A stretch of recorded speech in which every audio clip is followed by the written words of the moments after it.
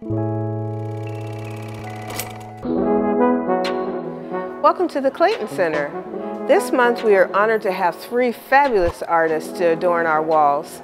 You'll get to see a little photography, a little fabric work, and also a little acrylic. Bronwen Fullington is our fiber mixed media artist. She has some wonderful pieces. They range from clothing to jewelry to anything you can think of that her artistic mind could create. We have Charlene Holmes Hein.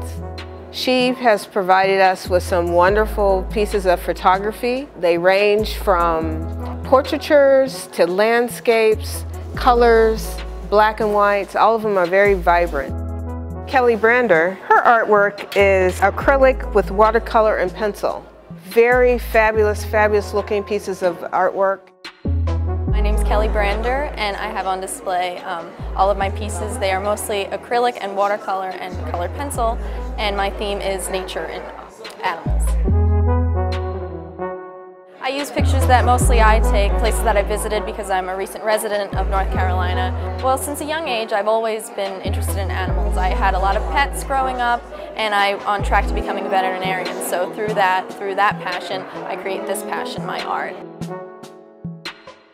I can't believe I get this opportunity at 18. You know, I didn't think walking in here people would be surprised that I'm so young, and I didn't even realize that how much of an honor this actually is. And just to see everybody enjoying it and seeing nature the way that I see it, or experiencing this passion of mine in such a large scale is incredible. It's incredible.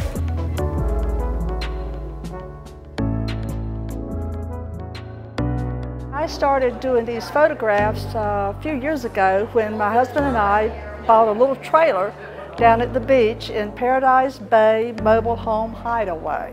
I use my iPhone to take the pictures. I don't use the camera, but I do use layers and filters and Photoshop and apps and everything. So really each one is an original, because if I had to reproduce it, I couldn't. I hope that I've captured some moments and some vibe and some wonderful memories that you'll enjoy. I was an art teacher right out of college for about 7 years, and then life circumstances kind of intervened, and I had to put that on the back burner for a number of years. I retired not long ago, and I thought, you know, I've got to get back to my roots. And a friend of mine gave me a little plaque that said, "It's never too late to be what you always wanted to be." And I've had that little plaque upstairs in my little studio, and that's what has been my mantra, and has given me the vision and the encouragement to do something with my talent. So I'm sitting over there at the desk, and I can see people come by and they start looking at my work, and they point to this and talking about it, and it's like, you know, that makes me feel good. It really does. And it also makes me realize that, you know, art does touch us in so many different ways. It would be a pretty bland world without it.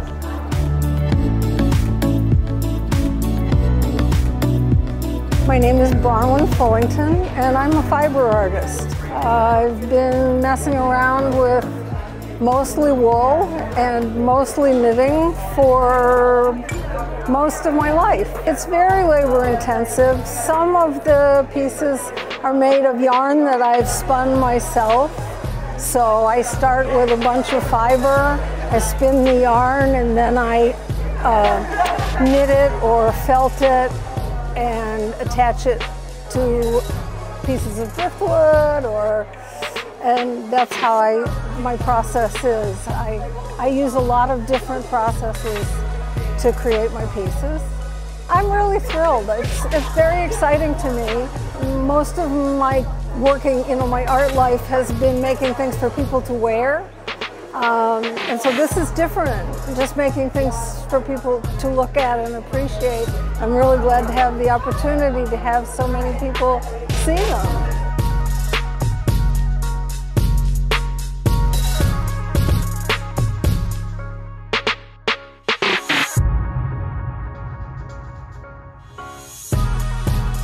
Come down here to the Clayton Center as we continue to bring art to Clayton.